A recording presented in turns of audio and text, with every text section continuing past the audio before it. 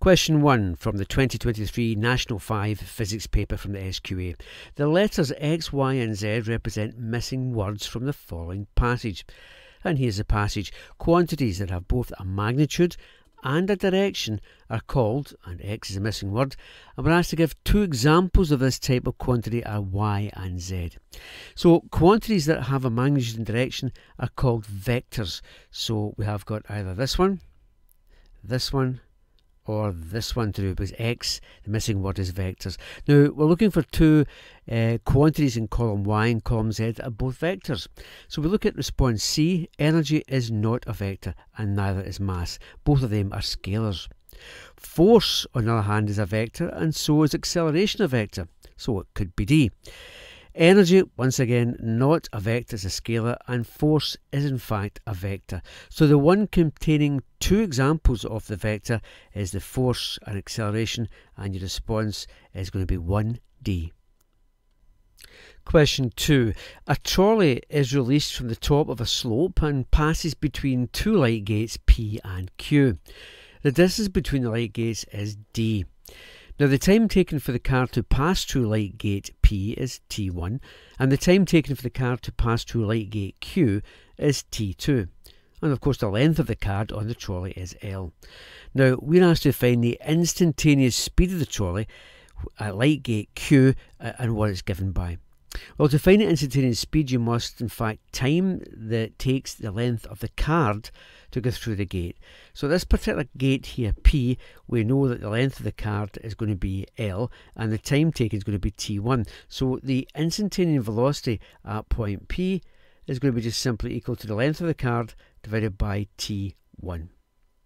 When we get down to Q, the instantaneous velocity at Q is the same idea. It's the length of the card divided by the time it took that card to pass through that light gate, and we're told it's going to be T2.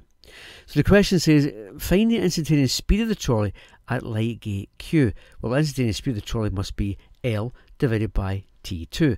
So we go down to our responses, L divided by T2, and our correct response for question number 2 is D. Question 3.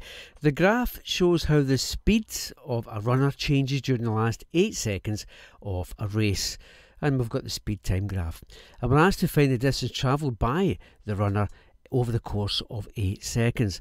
Well, the first thing you realise, you're dealing with a speed time graph, and it's the area under the graph that gives you the distance gone. So all you have to do is label the graph or check it off into squares, rectangles or triangles. Now for the first 2 seconds here, you can see we've got a nice perfect kind of rectangle, so we can work out that area. This part here is more problematic, so what we have to do is in fact section it off like that to give us a longer rectangle and a small kind of like longish triangle. We can easily find the area of that. So let's go ahead and work out the areas then, and we work out the first one first. It's going to be 2 along, 4 up, so the area is going to be just put down 8 units. The long rectangle, be careful, you're going from 4 up to 8, which is really 6 along, and you're going 4 up, and it's therefore going to be 24 units. What about the area of this triangle in here? We'll be careful once again. Along the way, the base of it is going to be 6, and the height of it is going to go from 4 to 6 is going to be 2. So the area of that is going to be 1/2 times the base times the height. So just treat it like a rectangle. 6 2s are 12, and half it, and you get an area there of 6. So we have the following areas. We'll get 8, 24 and 6. So the total area of that graph is going to be 24 plus 6 plus 8, and if we add that all up, we're going to get a value of 38 units, but that converts into a distance because the area under the graph is the distance gone. So the distance gone in this question is going to be response C, 38 metres. Question 4. A block is pushed 3 metres up a slope by a constant force of 6 newtons. There's a diagram there, it's not drawn to scale. The force of friction between the block and the slope is 2 newtons, and the mass of the block is 1.5 kilograms, and the work done by the pushing force in moving the block 3 metres up the slope is, and you're given your 5 responses. So we have to find the work done by the pushing force. So what's the size of the pushing force? it's 6 newtons. So the work done W is equal to the force multiplied by the distance the force acts through.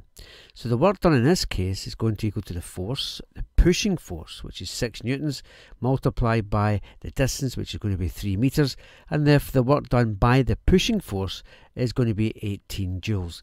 So the answer to this question is got to be D. Now you have to be very careful here, because I've put in the mass of the block, which we don't have to worry about, and I've also put in the force of friction, but you're not asked to calculate the work done against the frictional force. You're asked to find the work done by the pushing force, and once you identify the pushing force is 6 newtons, it's quite simple after that to do work done, force times distance, 6 times 3, 18 joules, and the response for question 4 is D.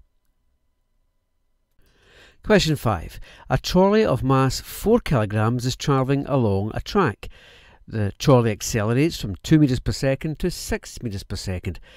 The increase in the kinetic energy of the trolley is, and we're given the 5 responses. So we've got to work out the kinetic energy, and the kinetic energy formula from the relationship sheet is half the mass times the speed squared. So let's work out the kinetic energy when the car is travelling at 2 meters per second. And that's easy to do. EK is going to be 1/2 times the mass, which is going to be 4, times the speed squared, which is 2 squared, which is going to be 4. So we're going to have a value of the kinetic energy to be 8 joules of kinetic energy when it's travelling at 2 meters per second. Likewise, when it's travelling at 6 meters per second, we can do 1/2 times the mass stays the same, times, and it's going to be 6 squared, and 6 squared is going to give you 36. So we'll do the same thing again, and we get 72 joules.